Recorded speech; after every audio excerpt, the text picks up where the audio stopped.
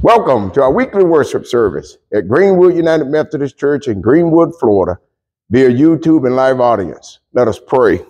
Gracious God, this season of Lent calls us to worship you all the days of our lives. We pray that the ways of your heavenly kingdom may be made real in the world that surrounds us. May the bread that we need today be made available for us and for all who are hungry. And may you forgive us just as we can forgive those who have sinned against us. In the time of moral testing, may we listen first for your voice calling to us. This world and all that is in it always will be yours. Help us to lose ourselves to you and your kingdom. Help us to find who we truly are as we walk in your light. Amen. Today's message is coming from the book of Romans, chapter 5, verses 12 through 19. Romans, chapter 5, verses 12 through 19. And scripture state, therefore, just as sin entered the world through one man, and death through sin, and in this way, death came to all people, because all sinned. To be sure, sin was in the world before the law was given, but sin does not charge against anyone's account where there is no law. Nevertheless, death reigned from the time of Adam to the time of Moses, even over those who did not sin by breaking a command, as did Adam, who is a pattern of the world of the one to come. But the gift is not like the trespass. For if the many died by the trespass of the one man, how much more did God's grace and the gift that came by the grace of the one man, Jesus Christ, overflow to many? Nor can the gift of God be compared with the result of one man's sin. The judgment followed one sin and brought condemnation, but the gift followed the many trespasses and brought justification. For if by the trespass of the one man, death reigned through that one man, how much more would those who receive God's abundant provision of grace and of the gift of righteousness reign in the life through the one man, Jesus Christ? Consequently, just as one trespass resulted in condemnation for all people, so also one righteous act resulted in justification and life for all people. For just as through the disobedience of the one man, the many were made sinners, and so also through the obedience of the one man, the many will be made righteous. The word of God for the people of God. Today's message is titled, Life Through the One Man. Life through the one man. Let's get into this message. Our scripture today comes from the Romans chapter 5. And I think that everyone hearing my voice can get at the point of the scriptures as a whole by the way of verse 17. And I repeat, for if by the trespass of the one man, death reigned, and life through that one man, how much more would those who receive God's abundant provision of grace and the gift of righteousness reign in life through the one man, Jesus Christ? Know this, Paul is setting up a stark contrast. Through one man in his trespass, death reigns over all of us. Through another one man and his act of righteousness, you and I will reign. What a difference. It is literally the difference between life and death, what comes to us through these two men. So you may be wondering to yourself, the question, who are these two men that Paul is putting side by side to make this contrast? They are the one man, Adam, and the other one man, Jesus Christ. Adam was a pattern, as it states in Scripture, of the one who was to come. Paul writes in verse 14, the word pattern means that Adam served as a model, a prefigurement in some aspects of the one to come. But the parallel will run from the negative to the positive, and going from the one man Adam to the one man Jesus Christ. Adam, you see, and as we know, will fall to temptation, whereas Jesus Christ will not. Paul began this section of Romans 5 by saying again in verse 12, therefore, just as sin entered the world through one man. Here Paul is referring to the fall of Adam. In Genesis chapter 3, if I would tell some and remind others, Genesis chapter 3 tells us how sin entered the world when Adam and Eve chose to eat of the forbidden fruit in the Garden of Eden.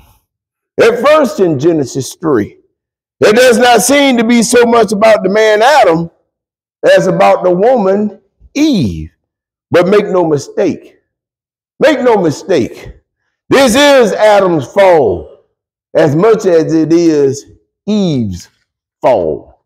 You can't blame one over the other, because Adam did not listen to the word God has spoken to him. Adam tuned out God's word and yielded to the temptation. Jesus is quite the opposite. The word of God is upmost in his thinking, and he takes temptation head on as he overcomes, as best stated in Matthew chapter 4, verses 1 through 11. As I paraphrase, in temptation 1, when the devil tempted him on the mount, Jesus responded by quoting scripture. It is written, he says. And then temptation number 2, he answers again to Satan. It is written. Temptation number 3, the same thing. Jesus Christ said, for it is written. Jesus takes his stand on the word of God, never departing from it. Indeed, as Jesus remained faithful even while fasting, he embodies the scripture, specifically in Matthew 4:4, when he said, man shall not live by bread alone, but by every word that comes from the mouth of God. How about us? A rhetorical question. Do we ever let temptation, the whisperings of the devil, the allurements of the world, or the desires of our flesh get the better of us so we tune out the word of God?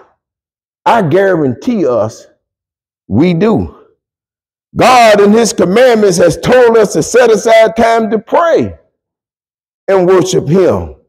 God in his commandments has told us not to murder our neighbor, whether in thought, word, or deed. But how often and how bitterly can some of us hold a grudge? We tune out God, who tell us to always to forgive. Sin, you see. Sin reigns within us, and as a result, so does death. Therefore, Paul wrote in verse 12, just as sin entered the world through one man, and death through sin, and in this way, death comes to all people, because all sin. My God, if we did not know, death follows after sin, as surely as night follows day. Death is the curse and consequence of Adam's disobedience. Adam sinned and it corrupted. His sin corrupted the entire human race. The judgment for sin fell on the whole human race. Adam sinned. We all sinned. And as a result, Adam and Eve were driven out of the garden and barred from the tree of life. Likewise, death consumes us all. And says you and I, even today in 2023, follow in the footsteps of our father, Adam. Flesh gives birth to flesh. This tendency to sin is coming to all sons and daughters of Adam. The fancy term for this is original sin. It is the sinful nature of our origin in Adam. The evidence of this is the fact that we all sin and we all die. We are showing the family trait more telling than red hair or blue eyes or the distinct shape of our nose. The family characteristics we all share alike. Everyone on earth is that we all sin and we all die. Look and understand this. We are not going to get any better if we all descended from Adam. Sin and death is our lot in life, and there's nothing we can do to change this. The only way, though, is to be related, is to have a cousin, a kinship to someone who can get us out of our own mess, and that someone is Jesus Christ. You see, this is where Jesus come in, the second one man, the head of the voice of new humanity. Again, as stated in verse 17, for it is by the trespass of the one man, death reigned through that one man. How much more will those who receive God's provision of grace, abundant provision of grace, and of the gift of righteousness, reign in the life through the one man, Jesus Christ. Here is the one man we need to be related to, and that is Jesus Christ. And we can sum up Jesus' whole life, his whole ministry, his whole saving mission as one act of righteousness according to Scripture. Perfect obedience to the will of his Father from start to finish. Again, in verses 18 and 19, consequently, just as one trespass resulted in condemnation for all people, so also one righteous act resulted in justification and life for all people. Just as through the disobedience of one man, the many were made sinners, and so also through the obedience of the one man, the many will be made more righteous. Adam, you see, wanted to be like God, and so disobeyed and exalted himself.